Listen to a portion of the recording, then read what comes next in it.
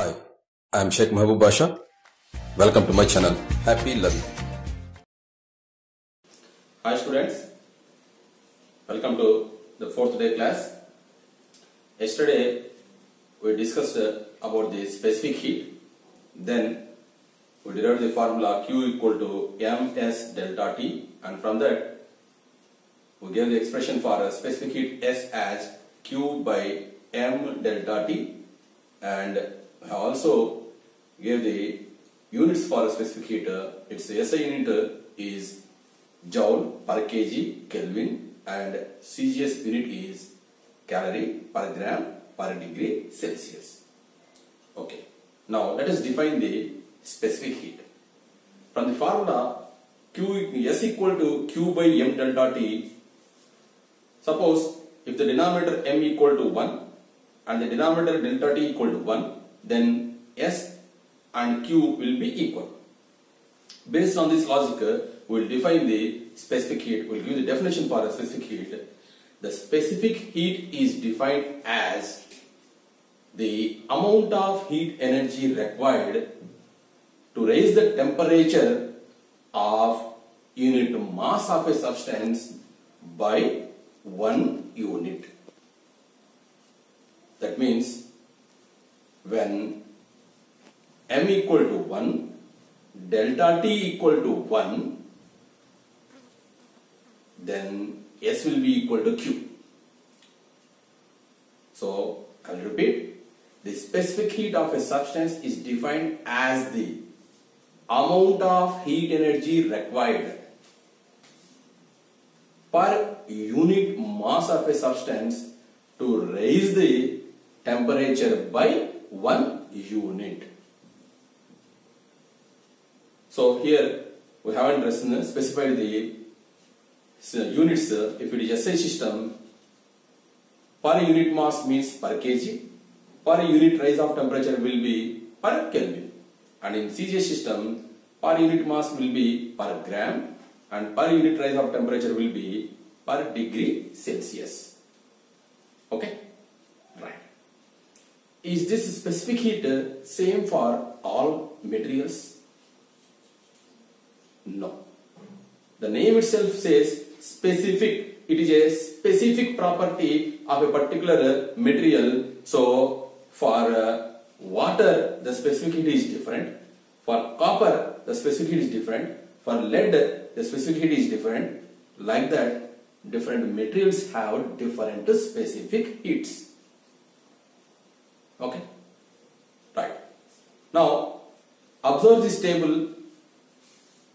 It is given in your textbook. So the specific heats are listed for various objects, various materials. The specific heats are listed both in CGS units and SI units. So among these you observe three things. 1, water. Number 2, copper. And number 3 is aluminium. So just for comparison, just for discussion, let us take these 3. Water has specific heat equal to 1. Aluminium has specific heat equal to 0.2 approximately. I am leaving the fraction. And specific heat of copper equal to 0.1. Take example of copper. This time let us discuss in CGS units. Specific heat of copper is 0.1. That means you need 0.1 calories of heat energy to raise the temperature of 1 gram of copper by 1 degree Celsius. Take 1 gram copper, raise its temperature by 1 degree Celsius, then the heat energy required for this purpose is 0.1 calorie. That is the meaning of specific heat of copper equal to 0.1 calorie per gram per degree Celsius. Now let us convert the unit of specific heat from CGS system into SI system. That means let us derive the relation between CGS unit of specific heat and SI unit of specific heat. 1 calorie per gram per degree Celsius is equal to. So on the left hand side I have taken CGS unit. 1 calorie per gram per degree Celsius equal to 1 calorie equal to 4.186 joules. So in place of 1 calorie I am writing 4.186 joule. And in the denominator in place of gram write 1 by 1000 kg. 1 gram equal to 1 by 1000 kg. And in place of degree Celsius write Kelvin. The rise of temperature in degree Celsius or in Kelvin both are same. The temperature is different but rise in temperature will be same in degree Celsius and Kelvin. So let us simplify this. This 1000 in the denominator of denominator is taken to the numerator. You get 4.186 into 1000 joule by kg Kelvin. That can be written as 4.186 into 10 cube joule per kg per Kelvin. Okay. The specific heat depends on nature of the material. It is not constant to all the materials. It depends on materials. Some materials have higher specific heat and some materials have lesser specific heat. As we have discussed just now, water has specific heat equal to 1 in terms of CGS units, 1 calorie per gram per degree Celsius. Then aluminum has 0.2 as its specific heat and copper has 0.1 as its specific heat. So different materials have different specific heats. Now, why different materials have different specific heats? What is the reason? See, when heat energy is given to the materials, that heat energy is stored between the molecules in different forms. There are so many types of energies in which the given heat energy is stored. The potential energy, the linear kinetic energy, or rotational kinetic energy, vibrational energy. So like that, there are different types of energies for the molecules in the material. So when some heat energy is given, that heat energy is shared for these types of energies, but the temperature is the measure of linear kinetic energy. If any substance allocates more energy to the linear kinetic energy, then that substance shows maximum rise of temperature when heat is given. So like that, for copper and aluminium, if you give some heat, from that heat maximum percentage is allocated to linear kinetic energy. Therefore, that materials, aluminum and copper, shows a rise in temperature. Whereas same amount of heat is given to water, then the water molecules allocates that energy to different forms. Very little quantity is allocated to linear kinetic energy. Therefore, the rise in temperature of water will be less. So here one conclusion is, more the specific heat means less will be rise in temperature when certain heat is given to that material. So intake heat will be more, but the exhibit rise in temperature will be less. And for materials having less specific heat, for materials having less specific heat, for a small quantity of heat taken, it shows more rise in temperature. The materials like water, whose specific heat is high, takes more heat but shows very little rise in temperature. Okay? ఇక్కడ ఒక చిన్న కథ చెప్పుకుందాం. మహాభారతంలో పాండవులు వనవాసంలో ఉండగా ద్రౌపది ఇడ్లీలు చేసిందట. మహాభారతంలో ఇడ్లీలు ఎక్కడ అనుకున్నారు? అట్ట అనుకోవడానికి ఏం ఇబ్బంది లేదు కదా, రైట్. అందరికి వడ్డించాక 10 ఇడ్లీ వడ్డిస్తే అర్జునుడు అమ్మా కడుపు నిండిపోయింది అన్నాడట. ఇదే భీముడు 10 ఇడ్లీ పెట్టాను మళ్ళా పెట్టమంటే పెట్టడం లేదు అన్నాడట. భీముడికి 10 ఇడ్లీలు పెట్టిన సాటిస్ఫాక్షన్ లెవెల్ కొంచెం కూడా కనిపించడం లేదు. అర్జునుడికి 10 ఇడ్లీ పెడితే అమ్మా అబ్బా అంటున్నాడు. సో కొంచెం తీసుకున్న ఎక్కువ అయిపోయిన ఎక్స్ప్రెషన్ అర్జునుడిది, ఎక్కువ పెట్టినా అసలు నాకు పెట్టనే లేదు, నేను అసలు తిననే లేదు అనే ఎక్స్ప్రెషన్ భీముడిది. సో ఇక్కడ భీముడు వాటర్ అనుకుంటే అర్జునుడు కాపర్ అనుకోండి. సో కొంచెం హీట్ ఇచ్చిన కాపరు టెంపరేచర్ బాగా పెరిగినట్టు చూపిస్తుంది. ఎక్కువ ఇచ్చిన హీట్ వాటర్ టెంపరేచర్ అసలు ఏమీ పెరగలేదు, నాకేమీ ఇవ్వలేదు, నాకేమీ రాలేదు అన్నట్టుగా ఉంటుంది. Okay, so just for fun. Okay, so specific heat ఎక్కువ ఉంటే it shows less rise in temperature, specific heat తక్కువ ఉంటే it shows more rise in temperature. Let us discuss the applications of a specific heat. Applications. There are 3 applications given in your textbook. Let us discuss the same points. Point number 1. The earth has land and sea.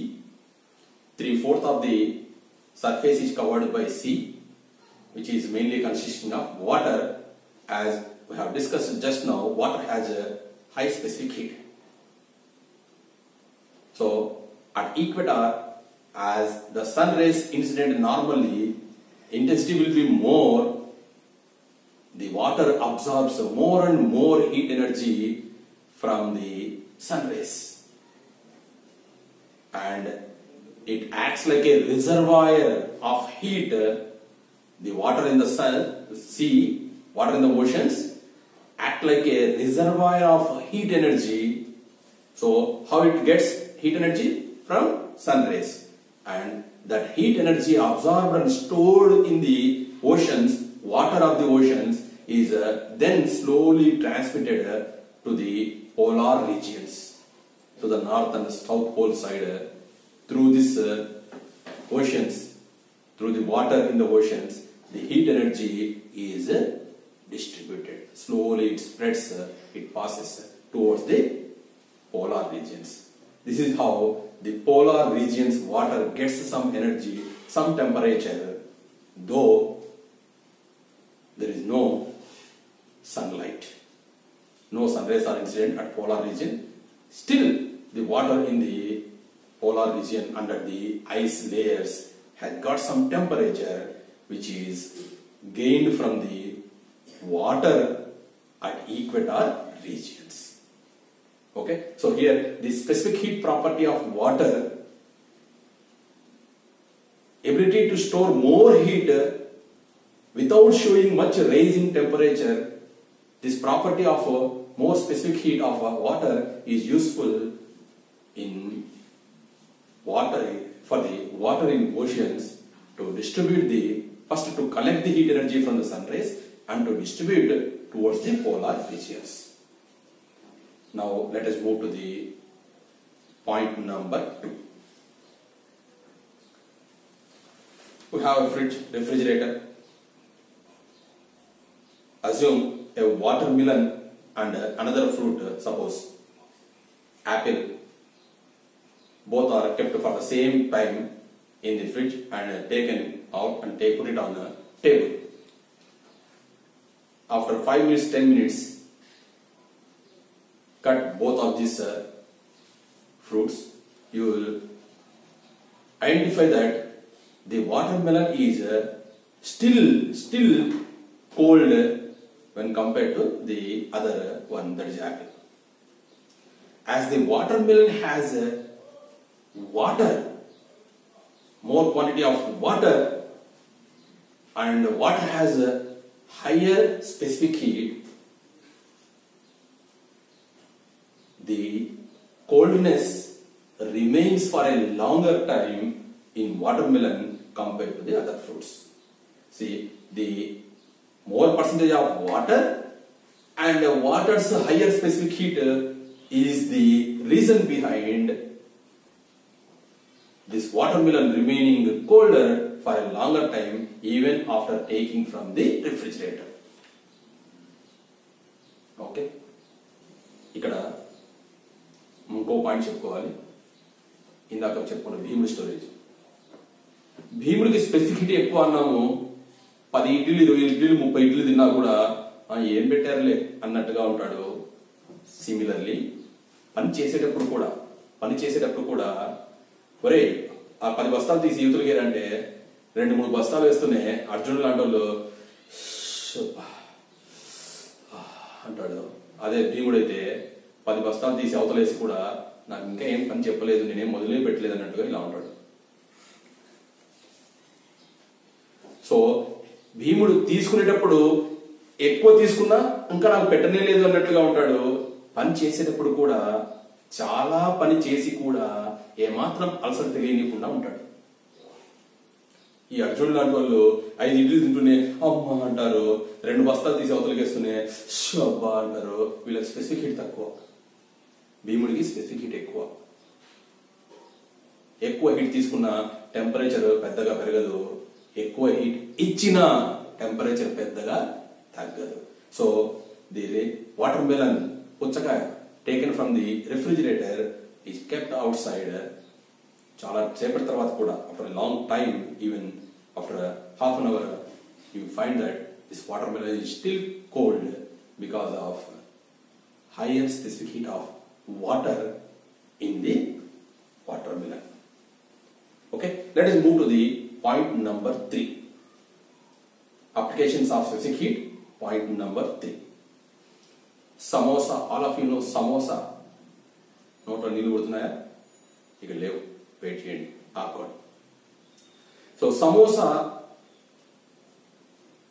has some ingredients, aloo, mirchi, masala, etc. Something is there inside the stuff. Some stuff is there inside a samosa.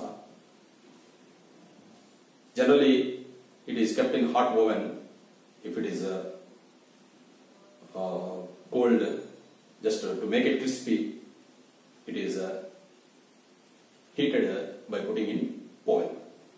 So oven lo teesi neeku samosa ichcharukundaam.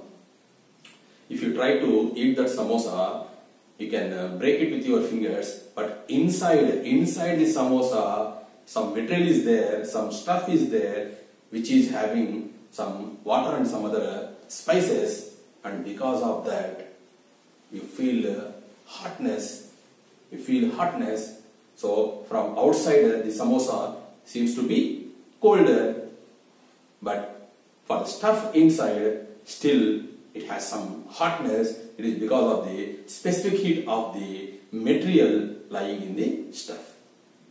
So water like material is there, so which has a more specific heat, which has stored more energy. So you feel that it is still hotter inside the. So from outside samosa seems to be cool, but inside it has got some hotness. It is also related to specific heat. Okay.